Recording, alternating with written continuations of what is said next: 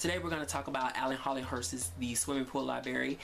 If you have been watching my videos, you know the history that I have with this book. Girl, it is a buddy read that me and Frenchie D came up with. Well, she introduced me to this novel and this author.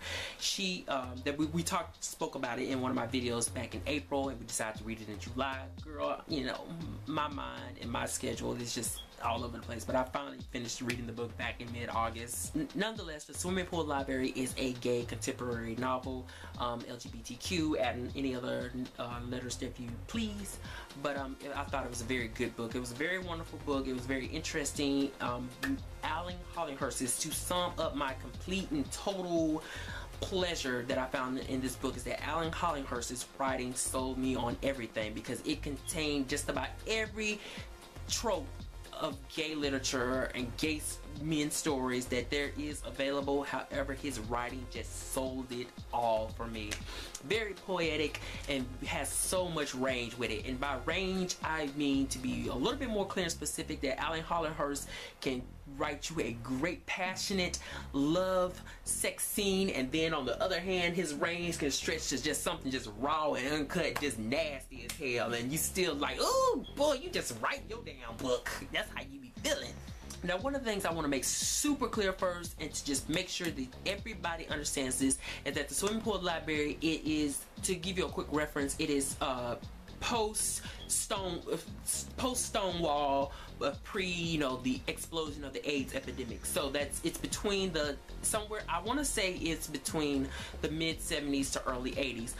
There were little hints within the novel that I could have calculated and put together on my own formulations that would have probably told me more specific about the year or the decade in which the book take place. However, I'm lazy and I was just enjoying the book.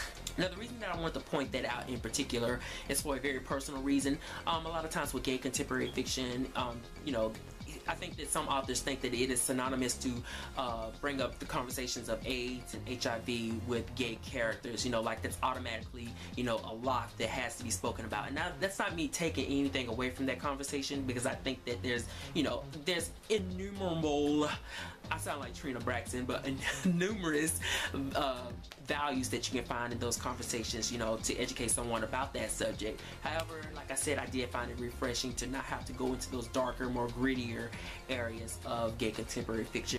But to make it ultra clear, I do think that there was some subtlety of that conversation later on in the book. Like I said, it was very subtle, it was very undercurrent. Maybe it was just me who caught it. Frenchie D, I don't know if you caught it, but it's very undercurrent later on in the book. It wasn't so much forward and spoken about, and I think that for what it was that it was showing within the time, it was sort of expressed as the sort of breaching of that subject within that time frame that, you know, the AIDS started to begin to explode within, you know, the communities, the gay community. With that all the way, let's go ahead and get into some of the aspects of the book that I really love. First, let's talk about the perspective.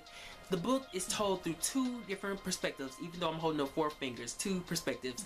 It is primarily carried by the first person perspective of a gay young aristocratic male named William Beckett.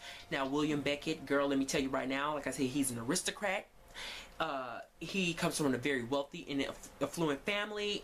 His grandfather was this huge superhead, you know, girl, senator status. I don't know what the whole England thing is. You have to help me with Parliament and all that stuff, you know, the branches of that. But, you know, anyway, William Beckett comes from this great, magnificent family. He has one of the top-notch pedigrees and educations. He can do literally whatever he wants to do. The thing about that, additionally speaking, is that he is blonde hair and fair-haired and blue-eyed and green-eyed, so that helps him even more, and that's even further his advantage. Let's just be clear on that. Nonetheless, the second narrative consists of a frame narrative of someone else's, another character's story told through the journal entries that William, you know, explores as the story progresses. This character is also a very essential character to the novel, and his name is Lord Nackwich. Now, how did the two of these guys come together, you want to say? Let's go ahead and let you guys know that. Let's let you know.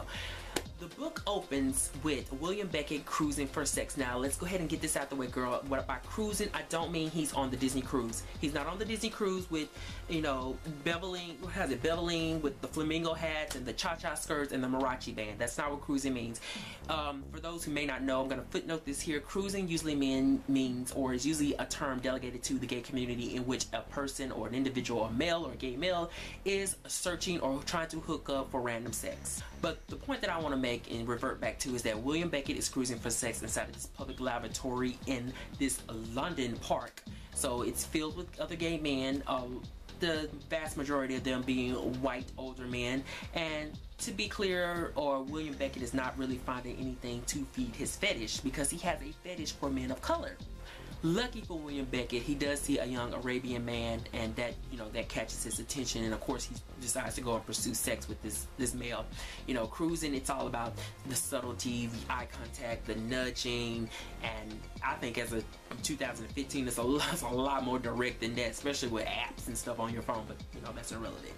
Unfortunately, while William Beckett is on the cruise for this young Arabian boy, he is stopped or halted in his steps by an incident involving the 83-year-old Lord Natwich, who enters the lavatory and suddenly decides to have a heart attack on the damn floor. William goes and resuscitates Lord Natwich, and you know, the paramedics come, and Lord Natwich is taken on to, you know, his next destination for medical treatment. And William Beckett basically feels like a little hero, and you know, from that point forward, he proceeds to do whatever the hell he wants to do, which would include returning back to his apartment where his boy toy, which is a black male, is living and causing him all kinds of hell, and continue forward with some various forms of other recreations. With all his little trivialities aside, William Beckett then goes to the Corinthians Club. I think it was called the Corinthians Club, but they shortened it for the Quarry. In that place, that's basically a gym. It's, you know, a gym featuring men, or populated by men. You know, it has the saunas, the bathrooms, not the bathrooms, but you know, the bathhouse rooms. You know, there's the swimming pools. It's the gym, the shower rooms, and you know, where everybody's looking at each other's, yeah, that. But anyway, William has an affinity for the swimming pool area. So after his long day, his long dreary day of, you know, random sex and brutal sex and all that stuff, and you know, popping pills and all that kind of shit, he decides to just relax in his pool because he ain't got shit else to do. I'm sounding really bitter with this novel, ain't I? I know, right? But let me just stop. But anyway, as he's relaxing, he sees Lord Natwich sort of swimming in his direction. The old man, elderly man, he's fine, he's okay. You know, William inquires about his health, and Lord Natwich and William, they decide to form this friendship. And it's a really good friendship, because Lord Natwich, you know, being the elderly lord that he is, he takes William into these circles that William has never experienced before. So as William and Lord Natwich, and for some reason I keep thinking I'm saying his name wrong, and I'm pretty sure I am, but anyway, as their friendship progresses, Lord Natwich, you know, he decides to put out a request for William to write his biography. Before William decided to get in sort of the lifestyle that he has now of, you know, just doing whatever the hell he wants to do, he was a writer for this. I believe he was a columnist of some sort. Lord Natwich knows that information about William, so that gave him the lead on to ask William to write, you know, to write his biography. William is very reluctant at first. It takes the help of his friend, who is a doctor, to sort of like, you know, push him and influence him to, you know, actually, you know, step out of his routine of, you know, the Corinthians Club and the random sex, you know, to, you know, put his focus into what he was really good at, which was writing. So eventually William decides to accept Lord Natwich. I'm just gonna call him Charles. His first name is Charles. That's easier for me. Y'all know I'm slow. But anyway, eventually William decides to accept Charles's request to write his biography.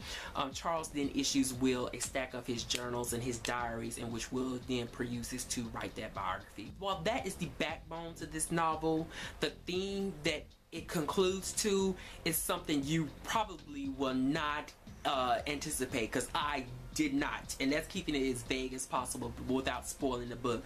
But let's just put it this way: this book, the backbone of this book that I just described to you, it was all a conspiracy. It was all a conspiracy other than that theme that I will not give away, but I think it's very important for you to explore for yourself. This book did play with, like I think I said earlier in this video, play with a lot of the stereotypes revolving around the gay community and gay literature. So one of the things is that William Beckett, he is not out to all of his family. He subconsciously, I think he understands that it's going to be a problem if he did come out to everyone. He is out to his sister and his brother-in-law and also his nephew, which, let me tell you right now, if you don't get anything from this novel, I think it would be very, very important for you to buy this book just to read the scenes and the interactions between William and his nephew. Also, it plays with the theme of, you know, the whole theme of sex, you know, in the gay community, and that promiscuity that is often, you know, talked about and judged and that sort of thing. That's a whole nother topic, but like I was saying, although that is displayed in the novel, I think that the way Hollinghurst wrote it, how he expressed it through his characters, was something that just took it to a whole nother level, because it's not salaciously done, despite the fact that he has a range when it comes to, like I said, to writing sex scenes. To me, the characters exploring that whole promiscuity of the gay community, it was much more explorative to the reader's perspective, you know,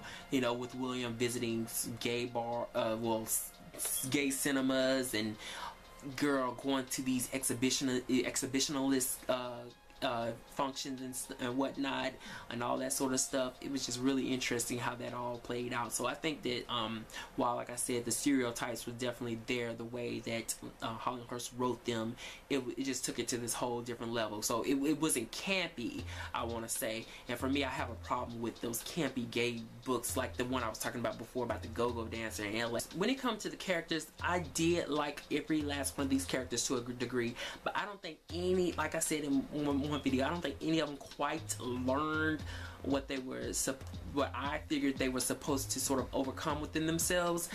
Instead, they sort of succumb to their impulses. But anyway, I think that's all I'm going to talk about with this book at this moment.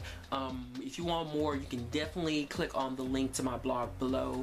That's where I actually have my written thoughts out, mostly revolving around the characters and these themes that I just spoken about. I just wanted to go ahead and just tell you guys a little bit about this book to express myself on the camera about how much I absolutely love the book, that I had to buy another book by him. I thought it was behind me, but it's not. So if you ever get a chance, I would suggest you read The Swimming Pool Library by Hollinghurst. Okay, so this book totally makes me want to sing this song. The song is Light Skin, Dark Skin, My Asian Persuasion. I got them all. That's why these girls out here hating. Yeah!